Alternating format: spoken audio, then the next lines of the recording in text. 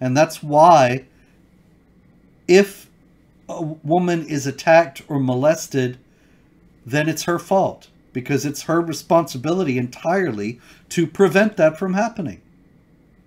And so if they don't prevent it from happening, well, there are estimates that up to 75% of the women who are in prison in Pakistan today are there because they are victims of rape.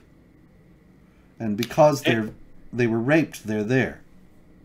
And the irony here is, you know, they spread this myth, and they believe this myth that, you know, you brought it on yourself, and yet, well, I mean, I guess you could say the same thing about what goes on. But one of the things we saw over, you know, in the past few years was the mosque Me Too movement, where you had all of these Muslim women who were taking the pilgrimage to Mecca and talking about being sexually abused while bowing down to the Kabah at the Great Mosque, at the Grand Mosque.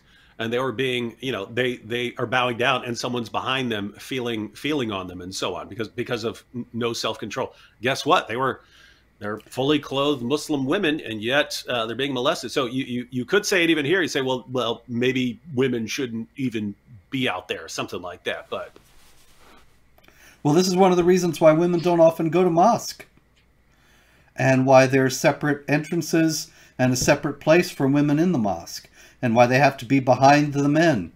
Because after all, what happens if the women are in front of the men at the mosque? you can't expect the guy to control himself, or to actually be focusing on his prayers with some woman's rear end in his face. And it invalidates the prayer.